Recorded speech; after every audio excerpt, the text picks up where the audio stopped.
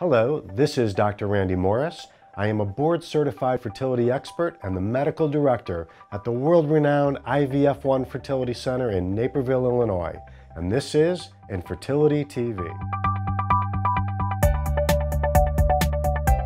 Endometriosis is a common problem which can cause both infertility and pain. Doctors grade endometriosis based on how much is present in your body. The grading goes from stage 1 or minimal to stage 4 or severe. If you have stage 3 or 4, then you have cysts in your ovaries called endometriomas. If your doctor sees these cysts, should you have surgery to remove them? Well, the answer is complex. On the one hand, some studies do show an improvement in your chances to get pregnant by having surgery. On the other hand, any surgery on the ovaries will cause the loss of some of your valuable reserve of remaining eggs. Women with decreased ovarian reserve have a lower chance for getting pregnant.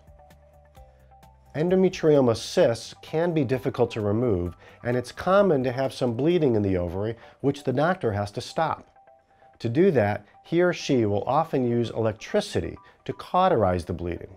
It's very effective, but is more likely to cause the loss of eggs. So this question is probably best answered by having a consultation with your physician after close review of all the variables in your case. Now, here are some general guidelines.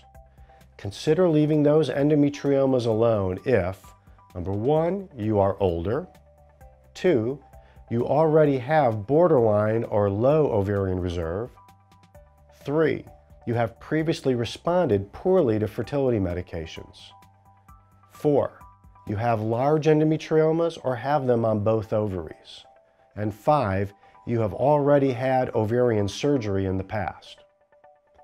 If you and your doctor have decided that surgery is best for you, then make an agreement that less traumatic methods to stop bleeding like suturing or gels be tried before resorting to electrocautery.